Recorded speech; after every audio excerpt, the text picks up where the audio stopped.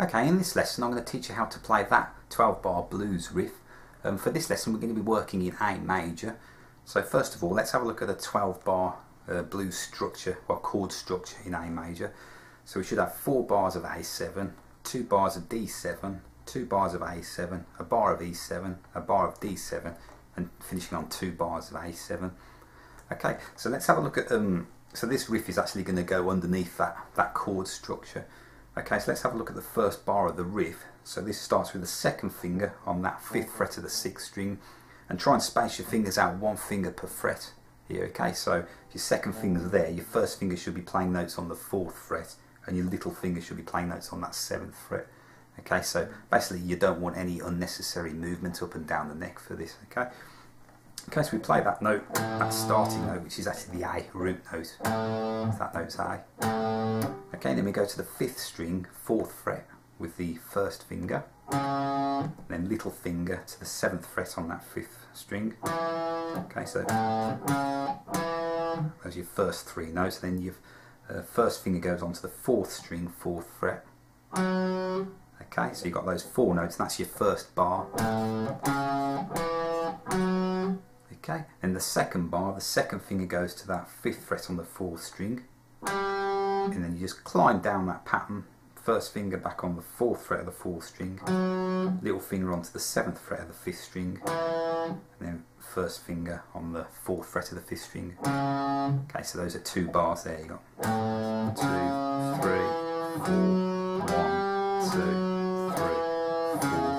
Okay, and then you just repeat all of that again to get your 4 bars of A.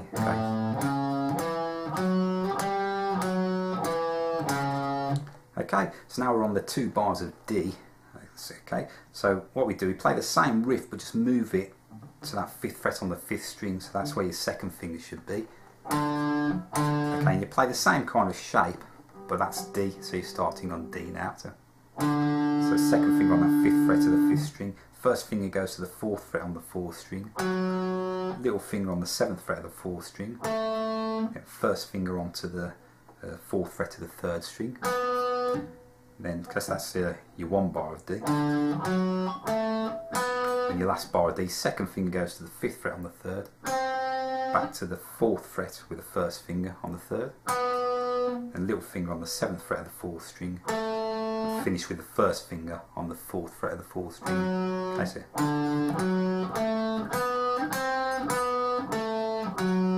let's just put that together. So we've got 4 bars of A.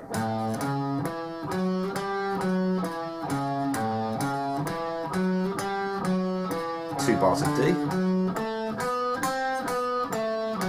Okay, and next bit we go back to 2 bars of A. So second finger's back on that 5th fret of the 6th string, and then we just do that riff we did to start with. So first finger on the 4th, little finger on the 7th of the 5th, first finger on the 4th fret of the 4th string, and second finger on the 5th fret of the 4th string, then climb back down, first finger on the 4th fret of the 4th, little finger on the 7th fret of the 5th, and then finish on the first finger on the 4th fret of the 5th string. So those are those 2 bars of A7. So from the top we've got 4 bars of A, 2 bars of D, and 2 bars of A. Okay, and now we've got a bar of E now, so that second finger now moves up to that 7th fret on the 5th string, and we need 4 notes here, so just 1 bar, 4 beats to the bar. So we've got that second finger on the 7th fret of the 5th string, then first finger on the 6th fret of the 4th string, little finger on the 9th fret of the 4th string, and then finish that bar with first finger on the 6th fret of the 3rd string. So that will go over the E7 chord. And we've got a bar of D, so just move that second finger back down to that 5th fret on the 5th string, which is the D, and then repeat that shape again. So second finger on the 5th fret, first finger on the 4th fret of the 4th string, little finger on the 7th fret of the 4th string, and first finger finishing on that 4th fret of the 3rd string. Okay, so going from that E bit again, we've got into the D bit, and then the riff finishes with 2 bars on that A7 Riff. So back to the second finger on the 5th fret of the 6th string, then first finger on the 4th fret of the 5th, little finger on the 7th fret of the 5th, then first finger on the 4th fret of the 4th, second finger on the 5th fret of the 4th, and just come back down, first finger on the 4th fret of the 4th, little finger on the 7th fret of the 5th, and finish with first finger on that 4th fret of the 5th string. So it's the same kind of shape, just moved around, like, you know, so you're starting on the root notes of the chords. Okay, so let's play that through all the way from the top. So we've got 4 bars of A7, well,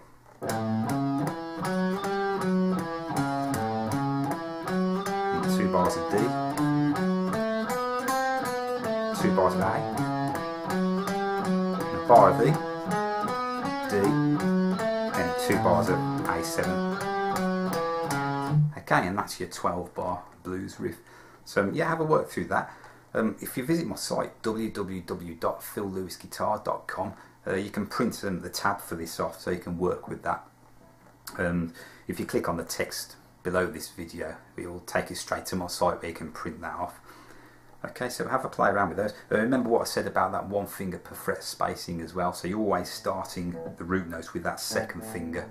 Okay, and then space your fingers out 1 finger per fret from there. Okay, so yeah, have fun with that, and I'll see you soon.